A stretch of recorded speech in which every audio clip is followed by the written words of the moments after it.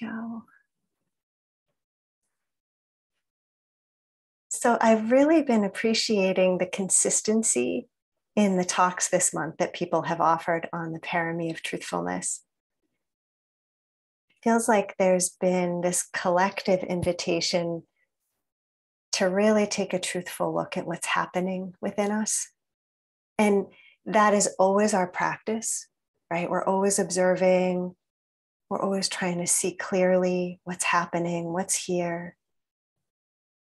But this parami and what everyone has shared thus far, I think shows that we're being asked to do that at an even deeper level,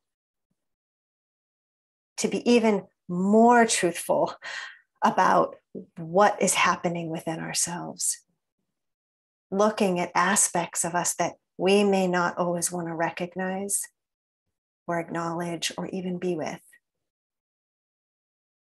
Susan spoke about really turning toward impatience that was arising during her last retreat.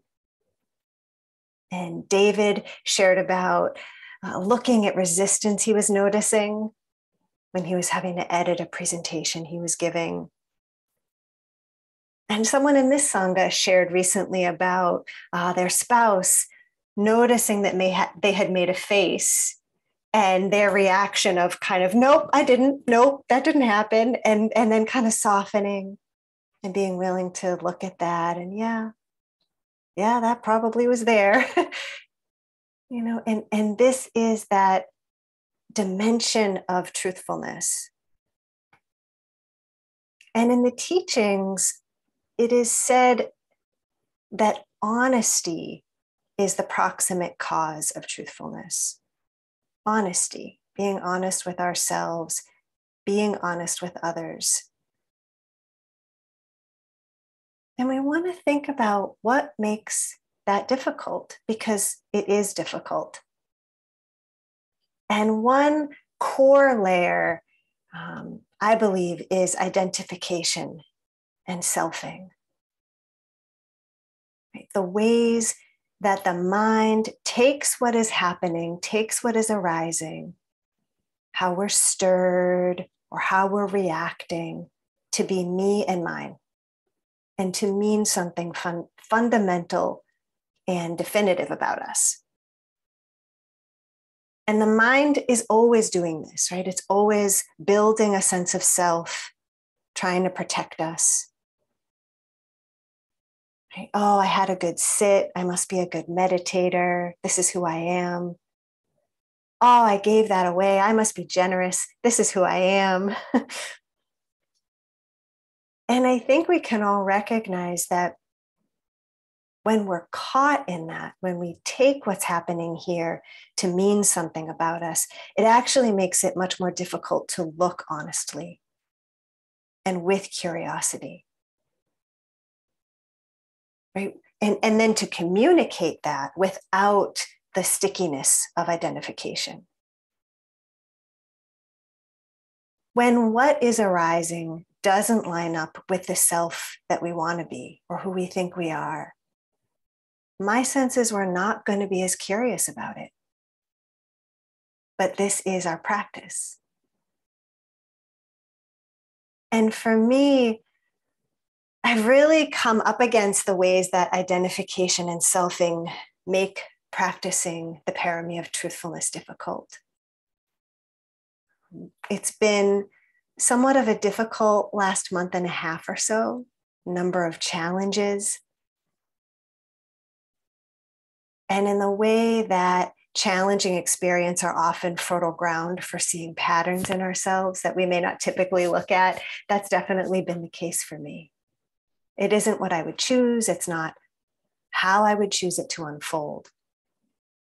But I think we've all experienced how when we're pushed to our edges, we can be kind of forced to see our tendencies and our patterns, the things that we generally may move through life kind of happily blind to. And selfing and identification was definitely a thread for me. And I'll share a little bit about it. first that initially, as I was facing some stressful things, I really was kind of patting myself on the back for coping pretty well, right? Like all this stuff is coming my way and I'm having to show up for others. And it's hard, but I'm grounded. I felt present and open-hearted. And that was true, but you could probably hear the attachment in that identification, right? And I didn't quite catch that. I didn't notice that that was happening. I still just really wanted to be able to do everything and be this person, and wasn't quite noticing the cumulative exhaustion and depletion and stress. And one teacher, when I kind of shared with them about this, called it like an avalanche, right? At a certain point, the conditions are right and everything just kind of collapses. And that's sort of what happened. You know, I really just hit a point where there was no energy, very little patience, not a lot of tolerance, right? Even for a pretty mild discussion, all of a sudden I would just be at zero. Or, reactive to how something was washed. Like any unpleasant stimuli, right? There was not a lot of space to be with that. And the pain of that, which we've talked about a lot together before, the pain of having so much reactivity and irritability and aversion with people I love. And the pain of that identification, right? Of this sort of watching my sense of self collapse. This is not who I want to be. Why can't I hold more? Why am I not able to keep doing what I was doing?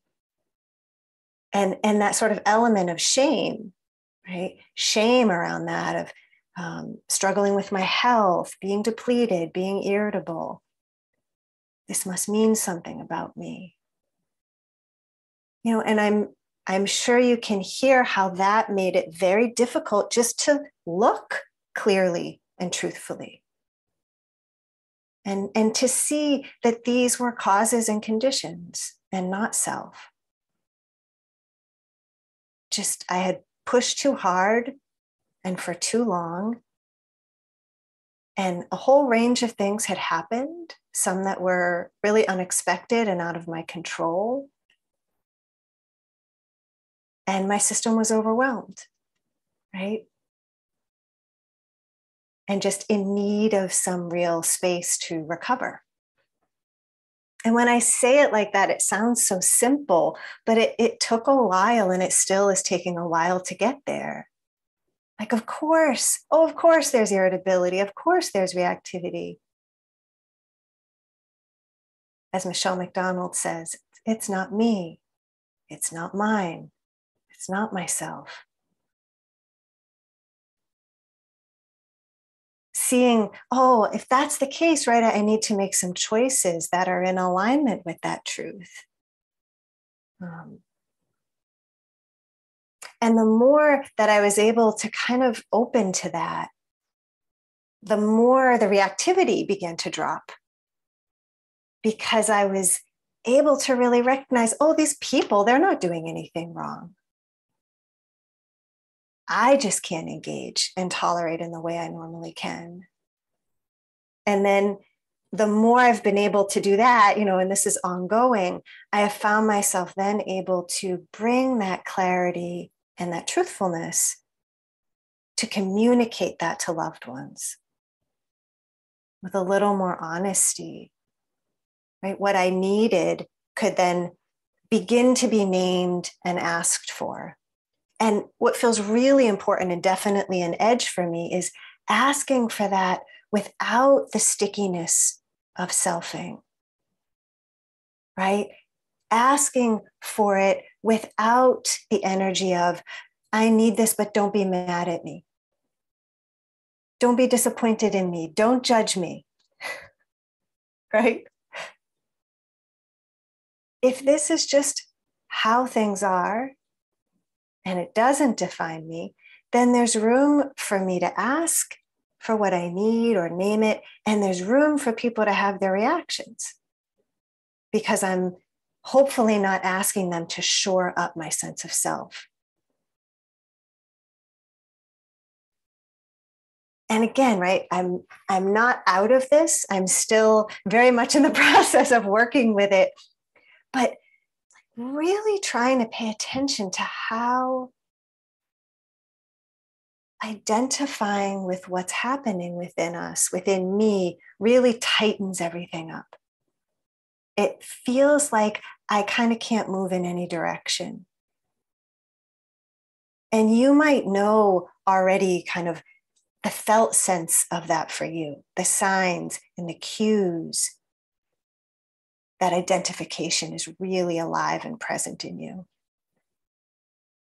And I shared a little bit about this talk with Lee. I can see her here. And as we spoke about it, she really wisely pointed out that the selfing, the identification, is part of our practice also. That it's going to happen. And we're meant to see it. It's part of this truthfulness practice. And I think that's something that David kind of spoke to, noticing his wish that he wasn't so attached to the words that he had written. That stickiness, right? I wish I wasn't like this. and that feels like the selfing of selfing. Right? And in that, we really turn away. We turn away from looking at what's happening. You know, we do identify with what arises. The mind does identify with thoughts and feelings and the energy that's here. And we really want to see that. And so I want to invite us all just to kind of notice that if you're struggling with this parami of truthfulness, if you're struggling to be with what's here honestly or look honestly at what's there for you, it may be that selfing and identification is at play and that it's making the practice that much harder. And then, of course, the encouragement is how to see that with kind eyes and maybe remember the phrase Michelle McDonald uses, this is not me. This is not mine. This is not myself. Right? So we can be more truthful with what's here and allow that to inform how we communicate and bring that to others in our lives. So thank you so much for your attention. And let's practice with this a little bit today together as much as we can.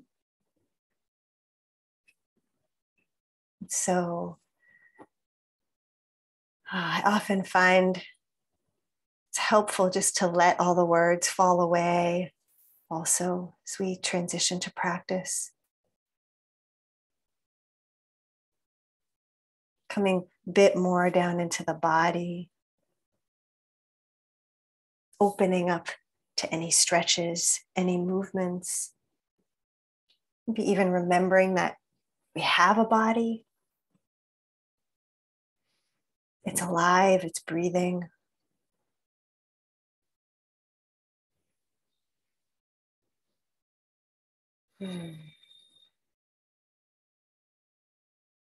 Perhaps a deeper in-breath, a few deeper out-breaths, just to invite a little more connection, a little more softening and arriving.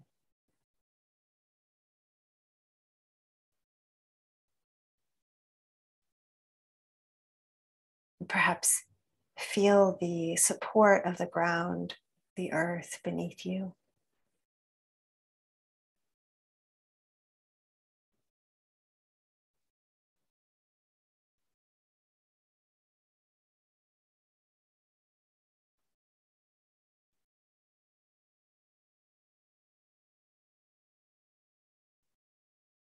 Just letting the body naturally come into alignment, into a comfortable posture where we can be a bit more relaxed, also awake and alert. Soft focus.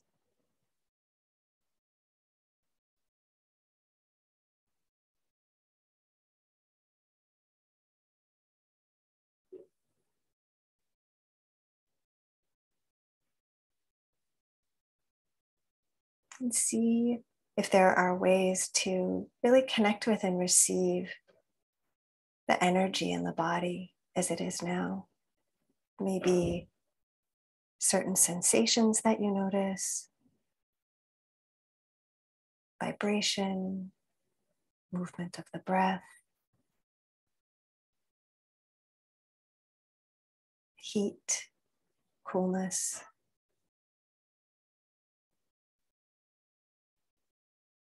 Pressure, heaviness.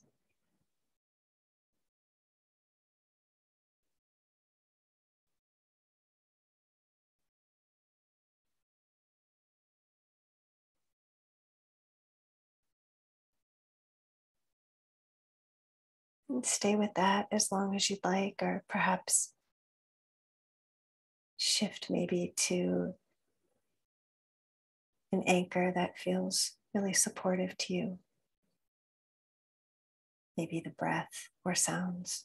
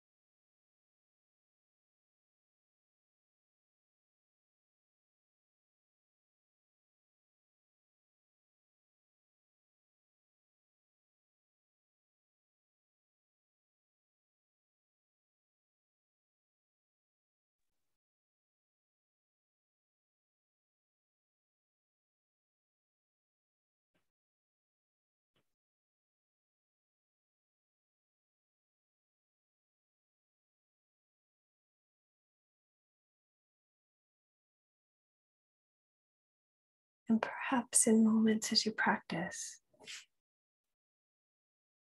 just as you observe what's arising and passing,